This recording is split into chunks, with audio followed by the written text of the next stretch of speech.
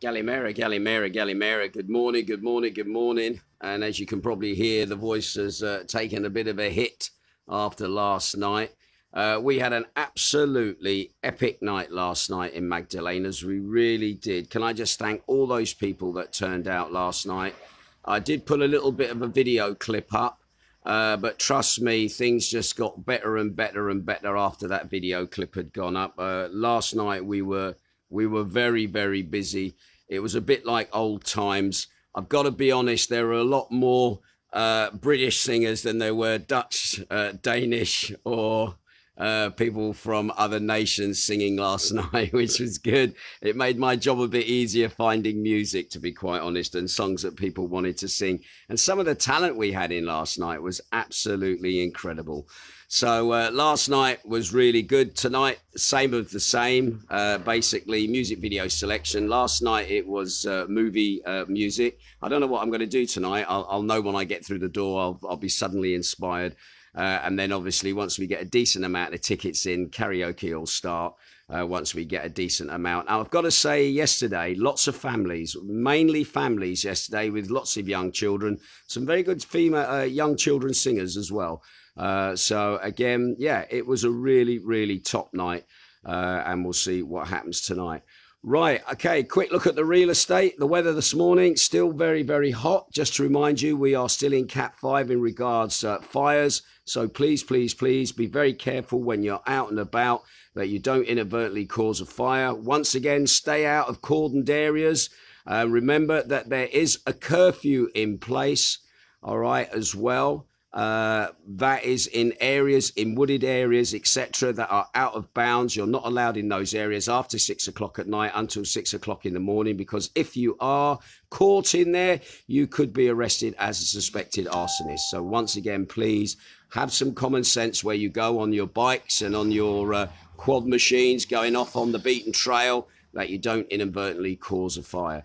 So and as for the weather today, thank you to the lovely Amanda for your little weather forecast. She says, morning, Ginge. Weather today is going to be hot. Really? I can hear the crickets singing. And she says the temperatures today are going to be 32 degrees, but it'll feel like 36. And have a great day. Right. Okay. The news today is very mixed. There's been a lot going on within the last 24 hours. And I need really to get straight down to it. But just before I do, because I'll probably forget if I don't, can I just say a quick hello to Paul Gerard? I do apologise for confusing you with a gentleman called Steve. I did make mentions about Steve selecting certain tunes for Northern Soul music. I do apologise. So I honestly, even last night, I had at least 3 different sets of people come to me thanking me for the podcasts. They said that for their perspective, they've really helped them through the winter, and also it's made them make decisions on their holidays as well. So once again, can I just thank those people who come and thank me last night? And once again, I do apologise to Paul Gerard for confusing you with Steve. I think it was Steve Mitchin, I think it was. So again, and also your son Lewis, actually, Paul, what a good singer he was as well last night. I've also been told to say hello to Dave Matthews, because his wife Patricia, she's having a birthday today. I think Dave's gone fishing actually as well, so you better make sure you catch something when you come back, otherwise you won't be in the good books. All right, but anyway, happy birthday, Patricia. I hope you have a fantastic day and he treats you well after a day out fishing. All right, can I also say another hello to Teresa Ann Huggett as well? She sent me a little message. I've got to say congratulations to Connor Stroud, who proposed to Ali Ardenti, and he proposed to her in Italian, and she said yes, and they proposed yesterday while on holiday here in Zakynthos, which I think is really sweet.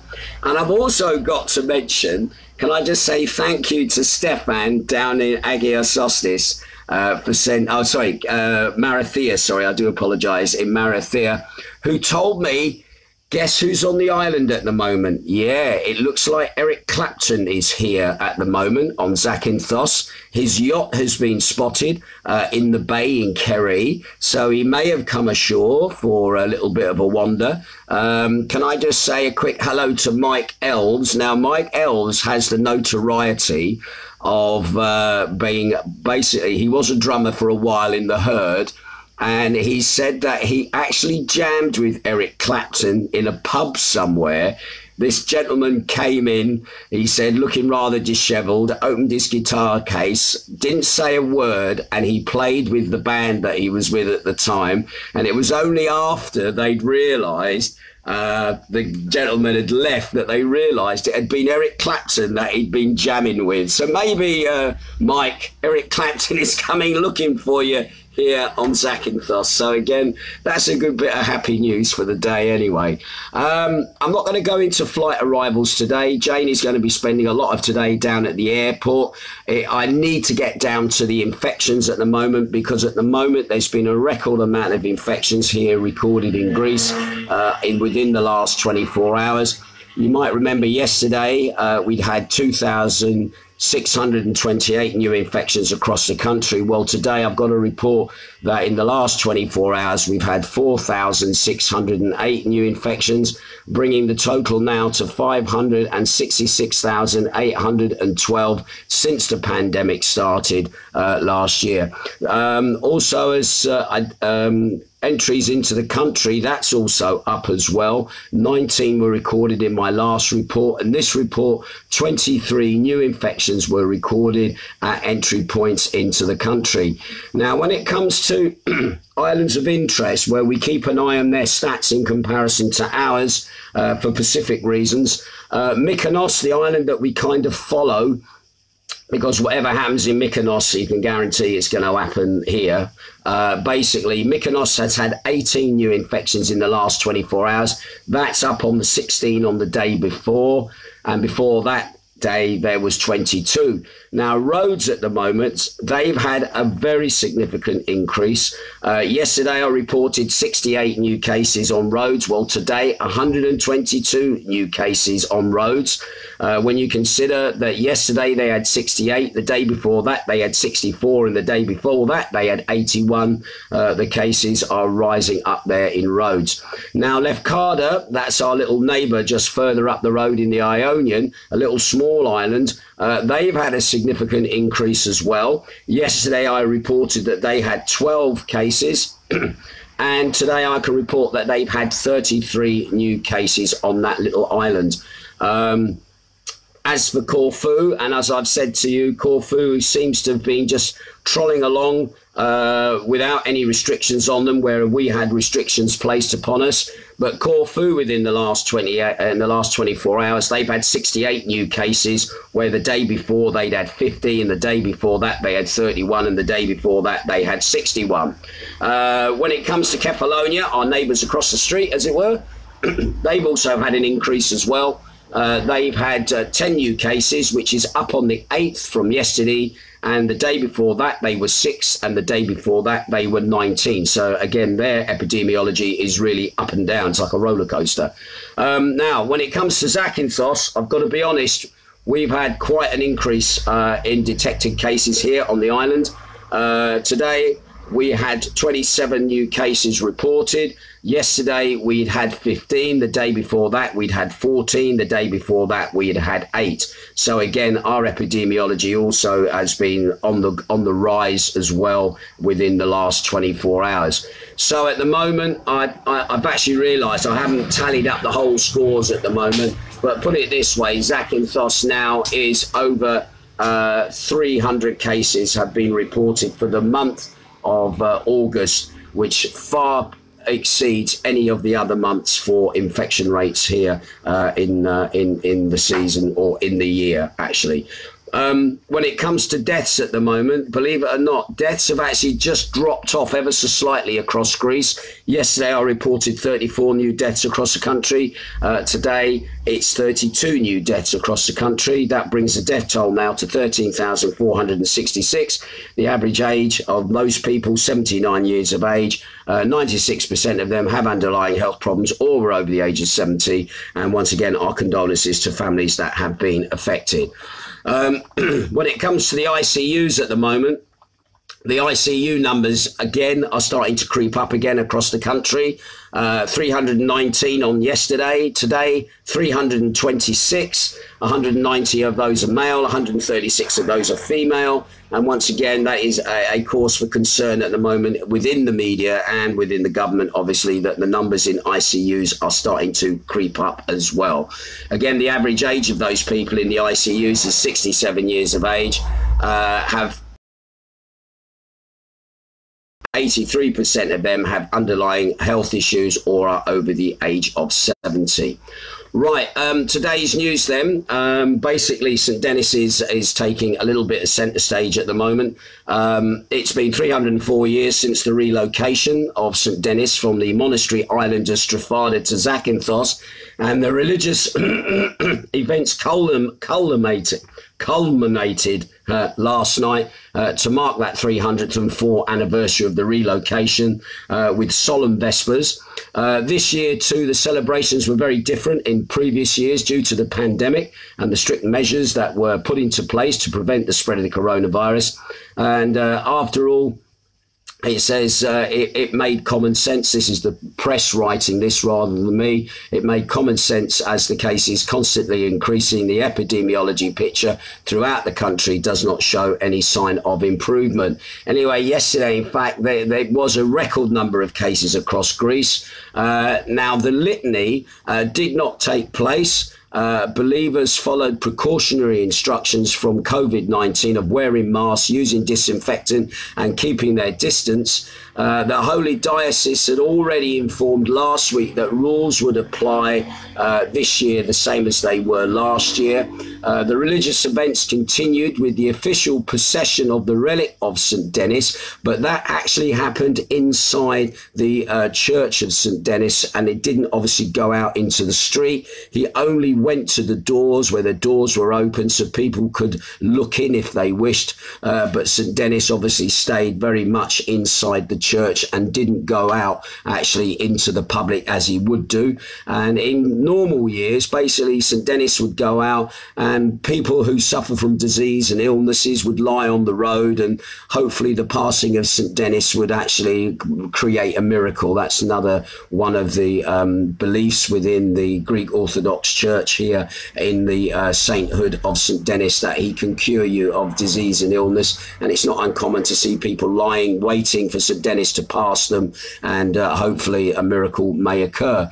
Anyway, there were reports made of comments about a sermon that was made by the Archbishop of Zakynthos concerning the indifference that has been shown by the locally elected representatives who actually left the church early before the end of the service. Now, the reason for this is because of the restoration work that is going on the island of Strafada. Now, this is the island where St Denis, his body was hidden. It was also the island where he was consecrated before he was then brought back to Zakynthos. Anyway, the island basically has a monastery on it, and again, there is plans for that monastery to be rebuilt, and again, it becomes another location for followers to go to, and also it's another interesting location for people to basically come and visit. Anyway, he actually credited the mayor as saying he was the only elected official that actually stayed right through to the end of the service, didn't beat a hasty retreat to dodge any questions coming from the Archbishop as to why hasn't work started yet on the reconstruction on the area of the island. But anyway, the Zakynthos mayor, he said, was credited for staying. But then again, he has no responsibility over that project at all. But at least he stayed till the end. Anyway, the latest information concerning what's going on with the island of Strafada is that the contractor and those contracted secured to do the job, they still need to have that approved by the Court of Auditors, and the contractor is expected to be settled in September, and the delays have been attributed to the large bureaucracy that is required with such a high budget project. And I forgot to actually find, I can't remember what the amount of money is, but it runs into the millions basically. And basically the first task is that they're going to put a port in actually on the island, a proper port, so that people can dock easily there. You could do a pilgrimage, and I've not seen a pilgrimage being advertised for a couple of years now where people can go and visit. The island is unsafe because of earthquake damage, and the monastery has been seen as being unsafe as well because of earthquake damage. There used to be a monk who lived there on his own, but he passed away, or he retired and then passed away, and so nobody is there, shall we say, keeping an eye on the place. But anyway, we'll see if it all happens and see if it all comes together. Just to remind you, about 11 o'clock today, there's going to be another procession with inside the Church of St. Denis, and then his remains will be then reinterred into the reliquary within, and maybe we'll hear some gunfire, etc., as that happens. Also, interestingly as well, other aficionados at the St. Denis's Day memorial celebrations included the Catholic Archbishop of Corfu, Zakynthos and Kefalonia. Yeah, there is an archbishop for those people of that faith, and he was also asked to assist in the celebrations of the sainthood of St. Denis. So again, once again, just to remind you that this island is very unique in that we have a Catholic church here. I know the Catholic church is really busily used actually on Sundays for services. A lot of Polish like to go, as always, and the Brits and the Irish as well that want to go to church on a Sunday. So again, you can go to church on a Sunday at the Catholic church here in St. Marco's Square if you're looking to find it. Anyway, back again to the sad news of the 9-year-old boy that was electrocuted. The parents of the 9-year-old boy who died of electric shock on Saturday night while playing hide and seek with his friends in Sillavi. Local press has reported about how heartbroken they are. The medical examiner of the Forensic Medical Services of Patra, Angeliki Tesco, released the details of the autopsy as well. And according to the autopsy, the little lad actually did die from the electric shock that was inflicted upon him. Anyway, going back to the story about his death, the child was playing with his friends next to his house when he went to hide behind the hotel's air conditioning facilities. One of them seems to have had a power outage, which then hit the child. Anyway, the 9-year-old was transported to the General Hospital of Zakynthos, but unfortunately it was too late, and despite the efforts of the medical staff there, the young lad passed away. Now, the tragic parents still cannot believe that they've lost their little angel. They said, "We will reach the end of the case." The father said, speaking to Ionian television in a trembling voice, "I've lost my angel. An angel left. I do not believe it. I talk about it and I think it is a lie. I do not believe that our child is gone from life. The pain, only me and a mother. The child left for no reason, for 30 euros, not to have a piece of net so that children could not go there. We will not leave what has happened like that." So in other words, the family are looking for justice at the moment.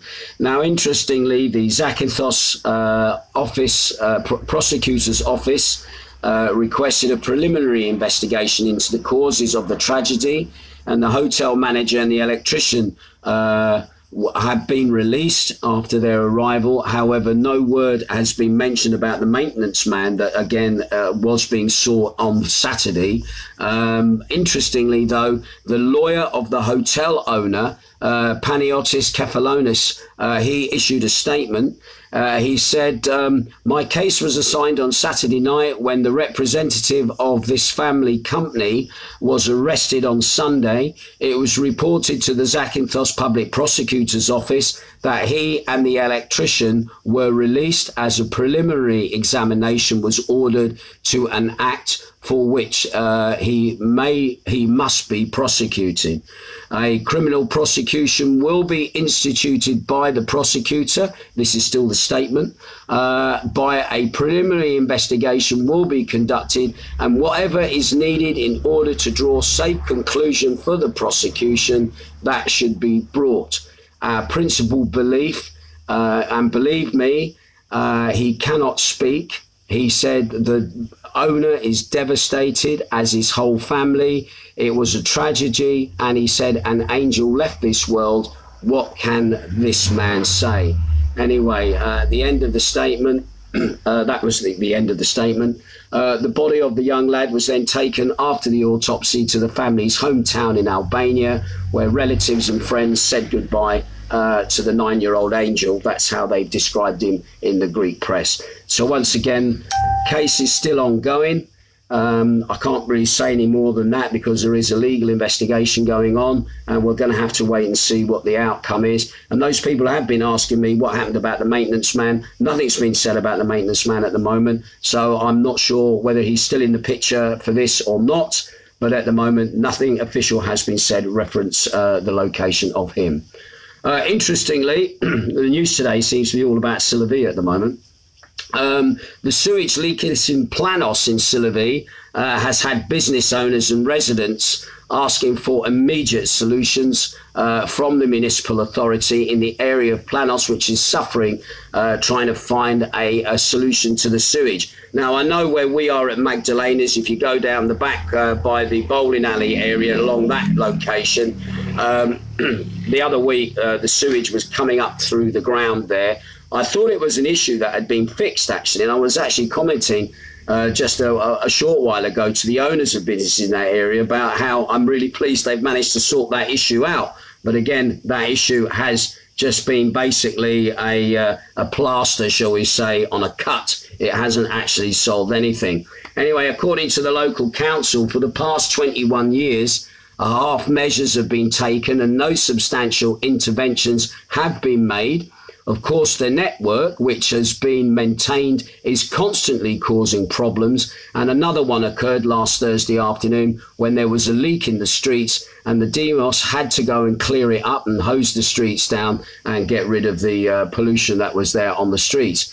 Now, the leader of the Together We Change Zakynthos faction, George Amiris, speaking to the Emira about this well-known problem that has plagued businessmen and residents of the area, said, I found out there was a leak of sewage in Planos, and because there was a meeting of the Board of Demos on Friday, August the 13th, I have asked them to make this decision.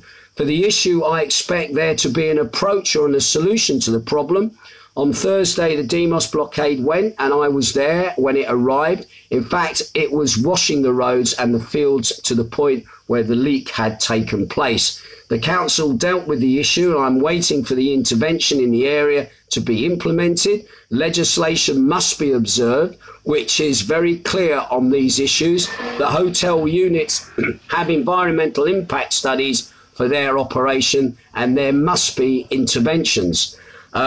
Once again, can I just say that the mayor has inherited this problem from previous administrations, and we've known for years that a lot of these hotels were getting built, and to be honest, there was not much thought given for the extra sewage and the extra requirements of water that was going to be put upon the infrastructure within Sillavi for this expansion of all of these hotels. And so therefore, a lot of it is what was decided at the time of the building of these hotels, whether there was proper, shall we say, observance of the rules and regulations in regards sewage and etc. from the hotels that were being built or it being expanded upon with extra rooms, whether measures were being made to make sure that there was the proper sewage infrastructure and water infrastructure to deal with the extra load that they were going to put upon it. If you think about it, Kalamaki was always actually a little bit ahead of the game here in the fact that they put their sort of mainline sewage in, which was able to cope with the extra expansion of hotels. But that same expansion of sewage facilities hasn't really been seen properly in Sillery. So in some ways, it's a very, very big issue and it's a very big problem to try and fix. Anyway, it seems that the president of the local community, Mr. Galamus, he expressed his indignation and referred to the great efforts made by the entrepreneurs themselves to keep the area clean and protected. He said, "We pay 600,000 euros every year for a sewer that did not even enter even half a euro, and no one bowed to the problem. I told the mayor that so far it does not provide. To bend the problem otherwise, to give it up. As for Mr. Aramis, I want to inform him that he has always been the president of the Dias. Tell us what they have done all these years to improve the sewage system. Everyone should be ashamed regarding the investigation by the mayor at the pumping station of Planos," Mr. Gula stated. "The mayor saw this disgrace, some caps rotten from the time I took over as president. I brought them out and I've taken photos of them. We are left with only words, and today they came to change them and they understand that they have the responsibility." I think basically what he's referring to there is basically, this is, as I've already said, an ongoing situation from many previous administrations, not just the present mayor's administrations. Basically, the previous administrations just basically passed the buck to whoever was going to pick up the mantle of power further down the road. And shall we say, a certain mayor from a few years ago, I shall not name him, but we'll all know locally who we're talking about, was very quick to get deals through for hotels and making sure that they could go ahead and build without really looking at the infrastructure in regards to the sewage and water within Sillery, and that these extra units that are being built, because in some ways you would make sure that these units could be self-contained in some way so that their sewage and that could be stored on site, then obviously pumped away by private contractors, etc. But whether that was done or not, I don't know, because I don't know the ins and outs of every hotel. Maybe some hotels opted for that measure, or maybe some hotels said, well, we'll pay the money and you'll link us to your sewage system, and we're happy with that because it's not our responsibility. Trust me, it is your responsibility at the end of the day. If you decided to cut corners on the building of your hotel because you decided just to pay off somebody to get connected, shall we say, rather than looking at the impact you're going to have probably on businesses further down the street or further up the road from you, who are basically getting your waste being pumped out in the street in front of their business. And there's quite a few places I could name, I'm not going to name them, who have this on a very regular basis around where they are. Anyway, and finally, this is a big story at the moment, my broadcast is probably going to go on a bit long today, but I don't care. I need to talk about this. The Greek health minister announced plans on Tuesday to impose new testing requirements and attendance restrictions on people who aren't vaccinated against COVID-19. Now, the measures include requiring weekly or twice weekly testing for vaccinated workers and allowing access to certain indoor venues only to those who are vaccinated or have a certificate verifying they have recovered from COVID-19 in the last 6 months. Now, the Health Minister, Vasilis Keklas, said the new measures weren't punitive. Could you believe that? They weren't punitive. But what we must do as a responsible state, as a responsible state, you've got to bully people into having something that they don't want and they would like the choice to have it or not. Anyway, he further went on to say it is our obligation towards all those who lost the battle before the vaccines became available. Okay, right. Now, I don't see that's helping those people, to be honest, at the end of the day. It was a different time then to what's going on. Would have some of those people who lost their lives, would they have wanted the vaccine? Again, we can't ask them because they're not with us anymore, whether they would have made the choice or not. But it's about the choice. You choose whether you have it, not you're bullied into having it, or you're, as they are doing now, ramping up the pressure to have the vaccine. So he said, in our obligation towards the millions of citizens who spent 18 months of the pandemic being careful for themselves and fellow citizens who stayed up nights for weeks caring for patients who shut their shops and lost their jobs in this huge pandemic, who worked remotely, who studied remotely. Don't you think that unvaccinated people were doing the exact same? Okay, everybody was doing it, whether you were vaccinated or not. And I would think the unvaccinated were probably being more careful than the vaccinated, who'd been sold the lie that the vaccine will protect you, when in fact we're now starting to learn it will protect you in sorts, but will not cure you. So you're just as likely to catch it whether you're vaccinated or unvaccinated. And also, when you think about it, the unvaccinated in some ways are safer to be around. And the reason why?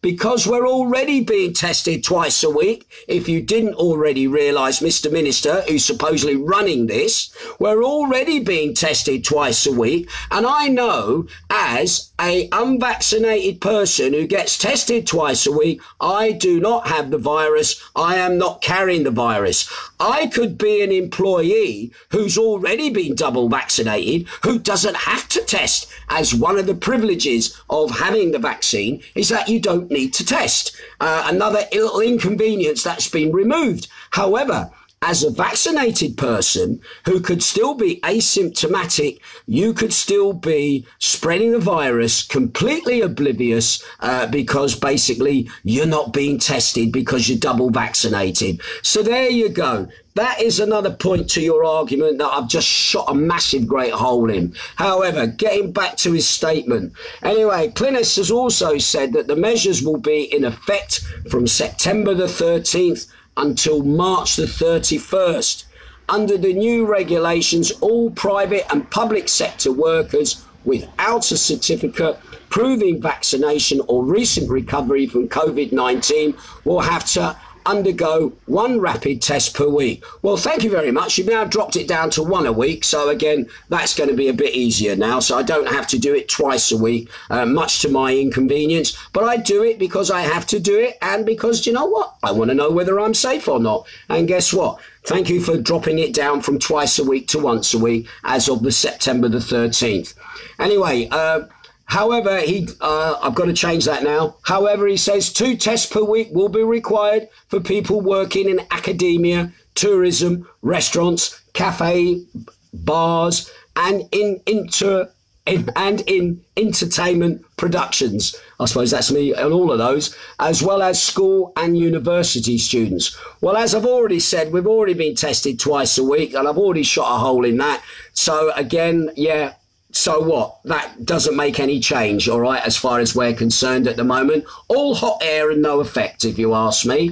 Anyway, however, the tests will be conducted at private facilities with a €10 cost. We knew we were going to pay for it at some point, and the cost will be paid by the individuals who are to be tested, and the only people who will be eligible for free tests are going to be school students, and just as well and as rightly as it should be. But we knew at some point that the free testing was going to stop, and that basically at the end of the day we were going to have to put our hands in our pockets and also pay.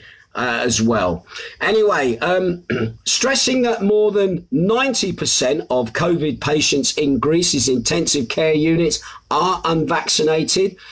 Kilka said indoor entertainment venues, restaurants, bars and cafes will only be accessible to vaccinated or recently recovered customers with a verification checks conducted at entrances through an app that scans COVID-19 certificates. So there we go. It looks like we are going to get an app at some point. I hope it's damn sight better than the track and trace they don't talk about anymore in the UK, or the NHS app, which has had all sorts of problems, and the old pinging that's been going on because they haven't realised that GPS is already set with a fault in it, so it's not too accurate, all right? So terrorists could use it to direct bombs to their target rather than just some way off from their target. But anyway, the other interesting thing is this. Wait till you hear this one, all right? Unvaccinated people will be able to enter indoor movies, theatres, museums, archaeology sites and gyms only with the proof of a negative rapid test conducted up to 48 hours earlier. So again, got to plan me going to the pictures 48 hours previous as to whether they will let me in. But the minister also said venues will also, get this, right? Now, this is the madness of it. The minister said venues will have the right to admit only vaccinated customers if they wish. So there you go. The minister said venues will have the right to admit only vaccinated customers if they wish. So again, if you're only allowing vaccinated customers if they wish, does that mean you can let unvaccinated in as well? There we go. This little area of greyness that hasn't yet been thoroughly thought out and sorted out. And so how will that work? That's what I want to know. But the other interesting thing is this, is that masks will be mandatory for everyone in indoor public areas and in outdoor crowded areas. So even though you've been doubly vaccinated, you're still going to have to wear a mask, all right?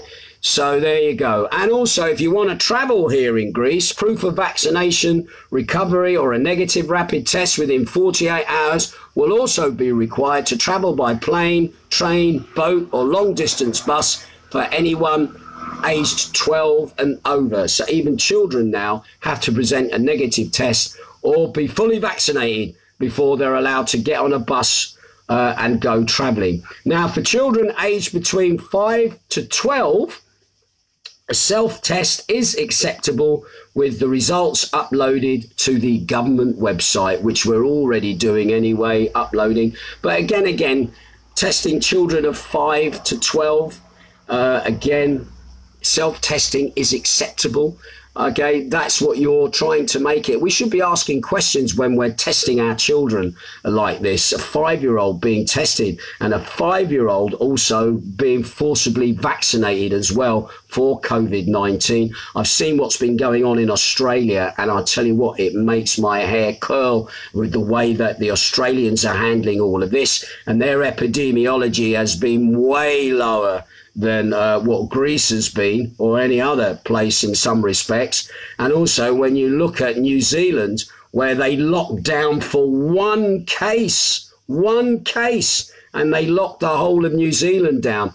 And it makes you wonder, the Taliban are running riot over in Kabul. You put the Australian army on the streets to stop people moving about for a very few cases of COVID. I think you've got your priorities wrong there somehow. I really, really do. And I know a lot of Australian forces people are really ashamed and upset with the way that the Australian army has been deployed, and also being deployed illegally as well, not within the Constitution of Australia, where a federal government is the people responsible for deploying troops, not the local governor for the region. But again, they were talking about Australian troops actually questioning that order about whether they were lawfully being deployed on the streets in Australia to implement COVID restrictions. Again, the world is going absolutely to hell in a handbasket at the moment. But anyway, that's it from me for today. Can I just say thank you to those people that are tuning in? I don't want to depress you with the news, all right? But the news at the moment, it's just one thing to the next. But at the moment, if you were in Magdalena's last night, you wouldn't believe that we were living in such trying times at the moment. Can I also thank people for their behaviour, as well as sticking to the rules as well, sitting on the seat to sing, etc. as well. Once again, some of the people who decided to break the rules the other night obviously got short thrift yesterday and decided that maybe Magdalena's isn't the place for us to act like dickheads, so we'll go somewhere else and act like a dickhead in their place. So again, so those people, you know who you are, all right? Again, your presence again was not missed at all last night. So once again, we do what we can. As I always say, we just get on with it. We muddle through. We'll see what happens at the end of this week. We're going to see these new draconian measures that are going to be in place. We're waiting for Boris to make his announcement as well this week with bated breath as to whether things are going to stay the same or whether things are going to change. And hopefully British tourism is going to get another month here coming to Greece without too much hassle for you. Because again, do you know what? It's the hassle that puts people off more than anything else. It's the filling in forms, it's the waiting in queues, it's being tested. Even though I've been double jabbed, doesn't that entitle me to be able to go where I want to go and do what I want to do? But no, I'm still being restricted, even though I've conformed and done as I've told, and I've been a good citizen, and I've thought about the greater good of everybody else, blah, blah, blah, blah, blah. Again, at the end of the day, we just pray that, if you remember last time, we were praying for Boris's announcement, and great things. Boris said, yeah, no trouble, carry on. Things won't change. And they didn't. And what happened within 12 hours? Greece decided to put Zakynthos into the red, and then we had that stupid lockdown for a week, which then eventually got overturned, even though they wanted to extend it. So again, I'm pleased that a little bit of people power came into play there, and basically we didn't get that shut down. Anyway, Ken Grant has just said, as the song goes, always look on the bright side of life if you can, Ginge. Thank you very much for that, Ken. I will take that as a fantastic comment. Right, I'm going to have to go now. Oh, yes, just quickly before I do disappear away, I managed yesterday to upload 2 days worth of podcasts that I couldn't get up. Trust me, the internet at the moment is really running very, very badly here in Greece at the moment. So at least Saturday and Sunday's podcasts have gone up onto YouTube. You can watch them on there if you want to catch up. I will try and get yesterday's and today's up online if I can. If not, I will try and get the YouTube site up to date as and when the system will allow me. But anyway, thank you for your support. Thank you for tuning in. I'll keep my ear to the ground. If I hear anything, trust me, I'll let you know. Ta-ra.